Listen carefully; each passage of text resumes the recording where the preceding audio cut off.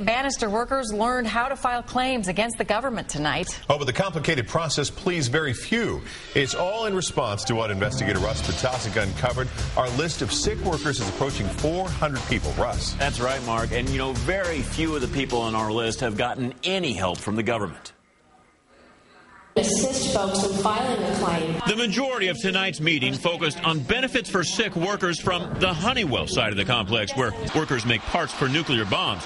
That's where Treva Nance's husband worked until his death. He had cancer, a very rare form of cancer. We want to make sure that you have your chance to get all of the information that is available. Many were unaware of compensation programs or the government's effort to track health conditions of former workers at the plant. I didn't know yet you could get free health screening. I didn't know that. Listen, it's on both of them. Many at the meeting showed physical signs of health problems. I have breathing problems, I have asthma, I have COPD, I have emphysema. Gloria Whitfield Watson worked on the General Services Administration side of the complex. Many of her former colleagues at tonight's meeting didn't feel like the government offered enough resources to workers on their side of the complex. Now we're turned over to tables of panels of experts who are basically just telling us how to fill claims that will undoubtedly be denied. Workers also complained they weren't allowed to speak in the open forum.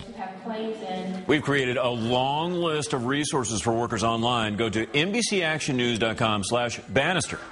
I'm investigative reporter Russ Patasic, NBC Action News. Hey, now, Russ, I know there's more this week involving these agencies as a result of your investigation. What's next? Well, the Centers for Disease Control is coming back into town tomorrow, and they are doing blood tests on former workers from the GSA side of the complex. And experts say if the CDC finds toxins in their blood from metals that are used on the side of the plant where they make parts for nuclear bombs, that could be the proof workers need to prove their claims.